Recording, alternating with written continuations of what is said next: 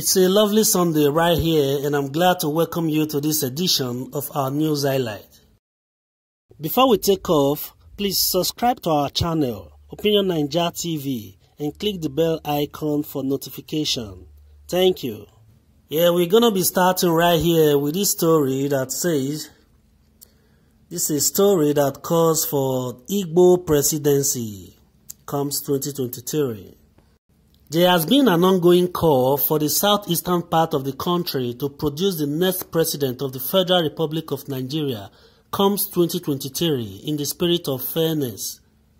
Dr. Osita Okechukwu, the Director General of Voice of Nigeria, is also aligning to this call. Speaking in a recent function in Abuja at the Daily Post newspaper's 10th year anniversary, Dr. Okechukwu insinuated that an Igbo presidency would make Nigeria a more industrialized nation. He said, and I quote, "When politics is heavy, you hear all sorts of things. What the Southeast is trying to tell other geopolitical zones is that going by equity, good conscience, and natural justice, it's our turn. Our turn because the zoning convention came into force in 1999, which is the Fourth Republic, and it was a very patriotic decision for the harmonious and corporate existence of the country." That was an excerpt of Mr. Okechukwu's speech. Afrobeat singer Davido has stated that his 250 million naira orphanage fund had received about 1,234 applications. He stated this on his frequent update on Instagram about the selection for disbursement of the funds. His statement reads in part, "Verification is ongoing and the report will be out by the 15th of December.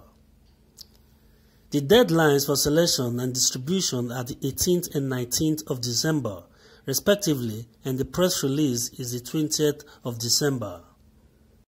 A total of 1,234 people answered, with 852 having no orphanage names and 382 having orphanage names. The Nigerian National Association of Orphanages sent us a list of orphanage homes within their jurisdiction, which is assisting us in the verification process to some extent. God's blessings. By lifting others, we can rise." End of quote. That's OBO and his charitable spirit. Moving to another interesting one here. I lose myself to every character I play. This is coming from Etinosa Idemudia, a Nollywood actress.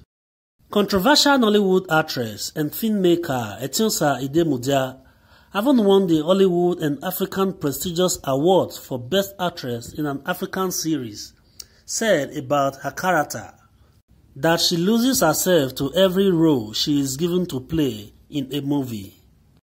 Her performance in the series Blood of Enoge gave her the prestigious award.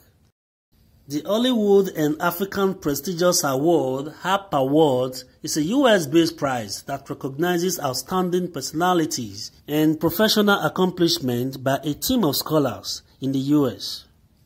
Congratulations to the actress, who said it was a very big deal for her. And this is where we'll be rounding up this time. We hope to see you again next time. You can always go to the comment section to drop a comment. Tell us what you think about the stories we shared.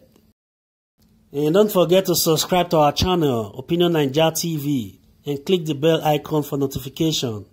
Thank you and God bless.